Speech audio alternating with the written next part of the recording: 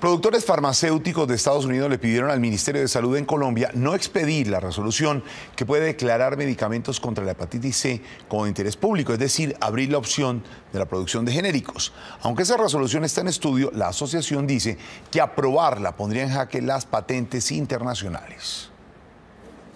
La Asociación de Investigadores y Productores Farmacéuticos de Estados Unidos, Pharma, le envió esta carta de 5 páginas al ministro de Salud, Alejandro Gaviria, y en ella se queja sobre la resolución que estudia el ministerio en Colombia para declarar antivirales de hepatitis C como medicamentos de interés público para poder producir así genéricos más baratos para los pacientes, algo que según ellos violaría las patentes internacionales. La aceptación de una petición que busca expropiar patentes bajo el supuesto argumento de los precios, a pesar de las reducciones de precios negociadas recientemente por el gobierno, socava drásticamente cualquier legitimidad del proceso. En su cuenta en Twitter, el ministro Alejandro Gaviria se refirió al tema con una sola palabra: presiones.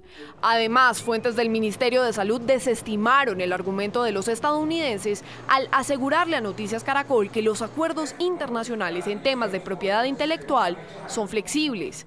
Intentamos hablar con la Asociación Pharma en Estados Unidos y nos envió este mensaje. Esperamos trabajar con el gobierno de Colombia para enfrentar las graves preocupaciones planteadas en nuestros comentarios. Creemos que un análisis justo de los hechos conducirá al gobierno a revocar el decreto. El Ministerio de Salud también explicó que el año pasado negoció con los laboratorios farmacéuticos y se logró una reducción del 80% en los precios de medicamentos de hepatitis C y que continuará los estudios de la resolución.